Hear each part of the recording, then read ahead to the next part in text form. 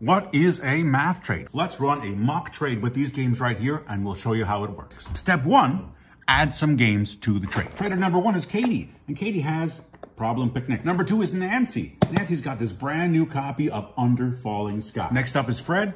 Fred's got this cool block Ness. Can't forget about Nancy. Nancy's got Control. And finally, there's Steve. Steve has this copy of Scrabble Slam that doesn't have a box, a rule book, and is wrapped in a rubber band. Now that we've entered our games in the trade, let's make our want list, which is step number 2. Remember Steve and his garbage copy of Scrabble Slam? He's willing to accept any of the other 4 games. Fred would be willing to trade Block Ness for either Control or Under Falling Skies. Nancy's got Control, but would only be willing to accept Under Falling Skies.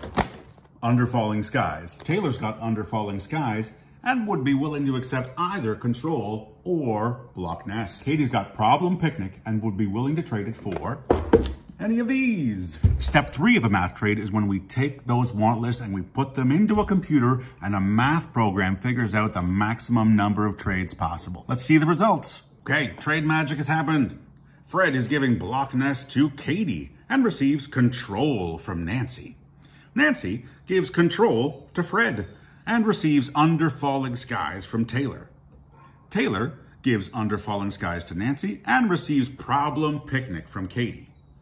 Katie gives Problem Picnic to Taylor and gets Block Ness from Fred.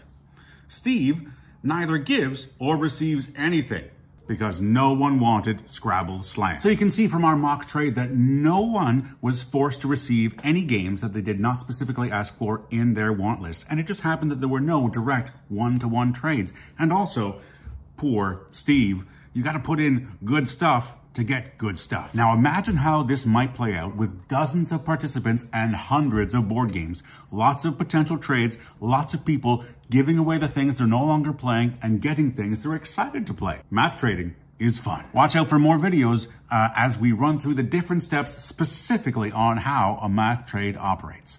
See you then.